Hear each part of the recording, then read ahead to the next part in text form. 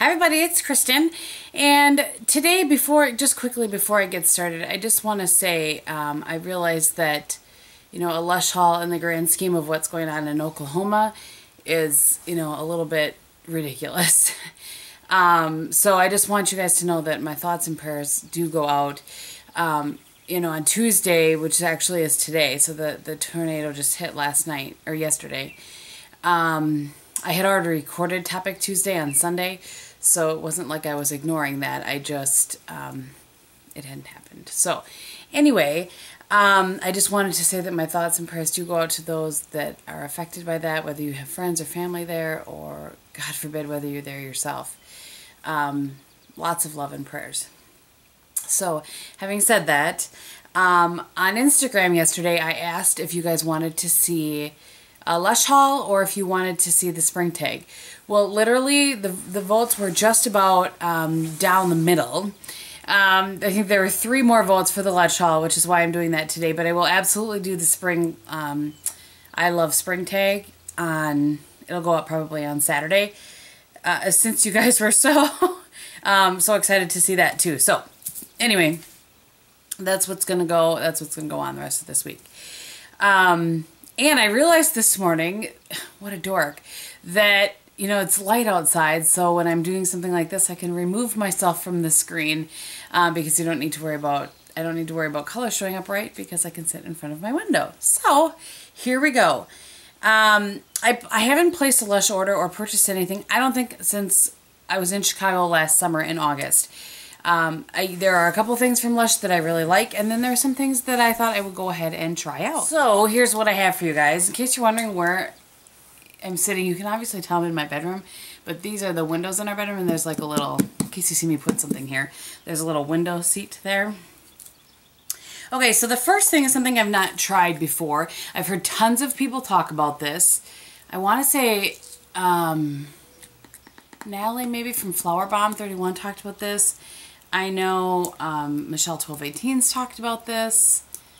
Somebody else just recently as well. But this is the Rose Argan Body Conditioner. And this is not something I would purchase all the time because it is pretty pricey. But I'm excited to try this. And you use that just like you do after you wash yourself in the shower or whatever, or bath or whatever. You use this as a conditioner like you would your hair. So spit that out, game. Okay. Oh, I did get a little sample of something. I don't know what it's. This says Dark Angels, Miki Light work of Dello. I have no idea. So, I don't know. I have to research that a little bit. Okay. Boring things that I've used before. Well, not boring, but these are my absolute favorite, hands down. And I have to say, I feel like these are getting a little bit smaller as time goes on. But these, I do like how when you order online, by the way, they come all packaged like this. This is the Comforter Bar. Absolutely my favorite of anything that Lush sells is this.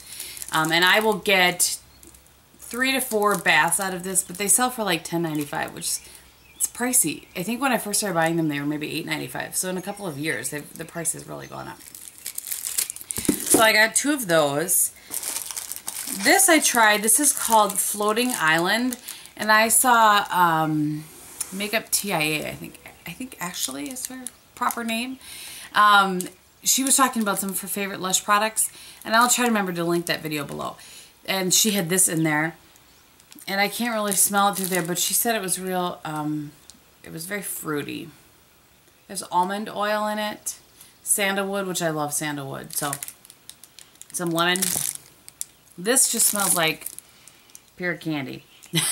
I just really enjoy that.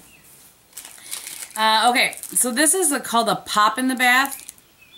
It's hard, actually, this is more florally. It's kind of hard for me when they're packaged like this to give you some sort of a description. So maybe I'll try to do, as I use these, maybe I'll do kind of bits and pieces of different videos and then put them together in all like a kind of a Lush rundown video maybe.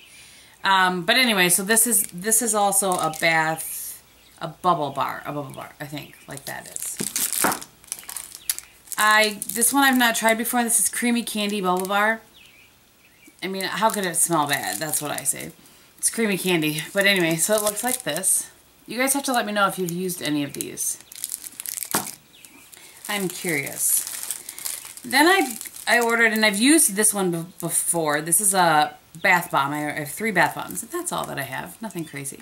This is the Butterball. I really like how this has ylang ylang oil in it, and I think maybe that's what I like so much in it. I'm not sure.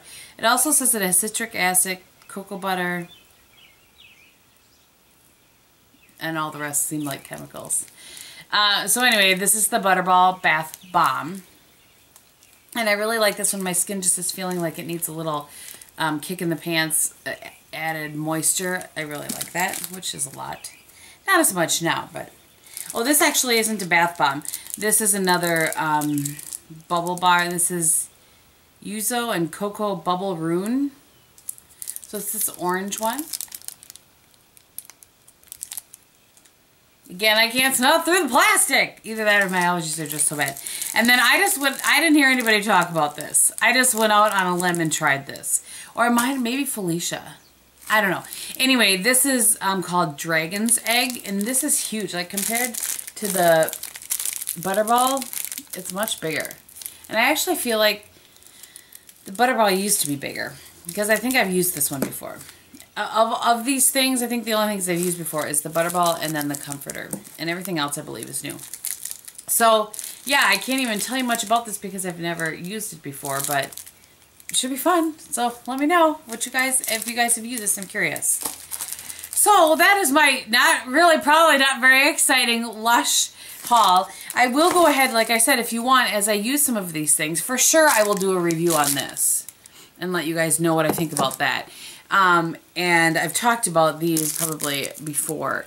But if you're curious about any of the other things, whether I liked them or not, or what I thought they did or didn't do for my skin, let me know and I will absolutely do a little bit of a review for you guys. So, alright, so thank you so much for watching. If you don't want to see what's on my face, and if you do, I will run it down quickly for you. Today for foundation, hopefully while I grab my stuff. Today for foundation, I have still the Bobbi Brown and the MAC Pro Longwear because I really do want to use up that MAC Pro Longwear.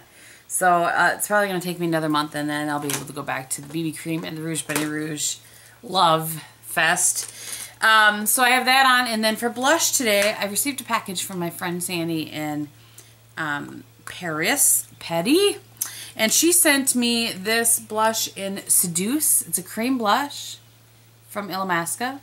So I have that on, and then over top of that, with a really fluffy brush, I put, I use a little Dolly Mix, which is right there by MAC. On my eyes today, I pulled out 2 of my Bare Minerals duos, and I'm curious, I'm going to ask this probably in another video too. I have probably 6 or 7 of these now. I'm curious if you guys would like to see a video like I just did with the Bare Minerals High Shine, showing each of these duos on the eyes. So you have to let me know. But anyway, this one is in the Epiphany, and I have, I believe it's Aha. The way they do the names on these is a little bit screwy. All over the lid, which is just a really beautiful shimmery golden taupe. And then this is on the outer corner, and that is in Foreshadow. And then I have MAC Brulee as a highlight, but to blend the crease, I went to the Promise and used Vow, which is this one right here. As my liner today, I have the Tarte Amazonian Clay in Brown, which I'm trying to use up, not because I don't like it, but because I may or may not have ordered another Stubborn Brown. And then the Rimmel Scandalize in the lower waterline. I haven't done a nude in the lower waterline for a while, and thought I'd try it out again. Now I have that swatch on my finger. That was not smart. On my lips, I have the Too Faced in Fuchsia Shock, which looks like that. I wonder if sitting here white washes out the color. You have to let me know. And that I just kind of dabbed on my lips and then worked it in with my pinky, as I do with brights usually. And then as a gloss today, I have the NYX in Juicy Pink. I really like this gloss. I've shown that a lot this spring, I think. Alright, that is about it. Oh, and the mascara that I've been using lately, and I used for all of my Bare Minerals High Shine most. I think there maybe it was 1 or 2 days that I used the CoverGirl Professional Super Thick. But otherwise, I've been using the Mally Volume Mascara.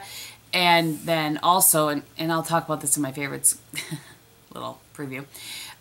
With the Buxom Lash mascara. That's my current combo, but we'll talk about that. More of my favorites. So, hope that you guys are having a great week. Again, lots of love and prayers going out to those affected by the tornado in Oklahoma.